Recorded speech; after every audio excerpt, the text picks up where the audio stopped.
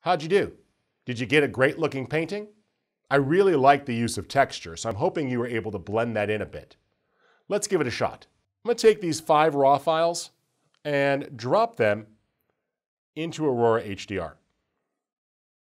In this case, I'm going to take advantage of alignment. And I'll remove the color noise, but everything else should be okay. There's no strong lighting, so I don't need chromatic aberration reduction. Let's create the HDR. I really like how the colors are coming to life here. Let's make this easier to experiment by adding an adjustment layer. This will allow us to apply presets quickly, but introduce blending modes.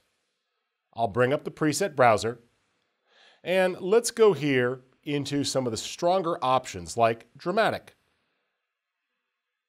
I'm going to apply a dramatic black and white, but instead of leaving it black and white, let's change its blending mode.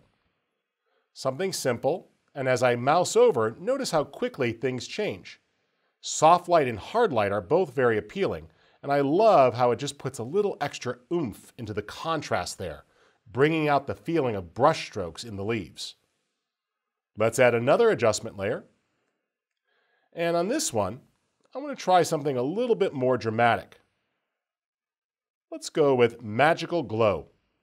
And I love the blooming colors here, but it's a bit muddy. So we'll try blending that in with Screen Mode.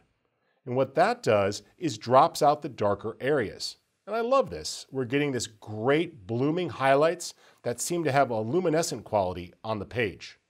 Now, you can adjust the mix of those and play with the overall opacity of each adjustment layer, and I'm sure you might have discovered a few other presets with so many to choose from, but the key here is taking advantage of adjustment layers with a blending mode.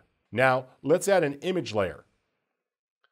This is going to allow me to navigate and choose a texture.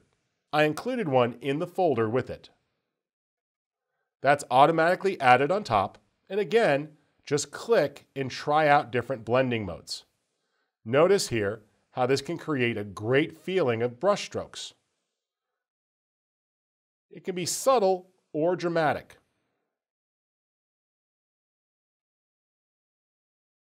In this case, I'm going to go with multiply or darken. I think multiply works better. If I toggle that on and off, you'll see just a subtle hint of the brush strokes being introduced before and after. I like how it creates a little bit of an organic feeling like this was painted on a surface. Now, if you want, you can easily duplicate that layer and build that up, or try a second blending mode. There with soft light, it's creating a little bit of distressing to the image, and I could see more of the texture layered in. In fact, we can even change the stacking order there to get slightly different results as those mix. So it's important to realize that the order that you put things in can have huge results on the end result. In this case, I like this. I feel like it's painted on an old canvas. Some great brush strokes are in there, and we brought out a nice amount of contrast in the image, and it feels to have a more painted quality. But again, how this comes together is up to you. You can change the stacking orders and come up with any combination that you want to get different results. The use of blending modes and textures is a great way to pull off this painterly effect.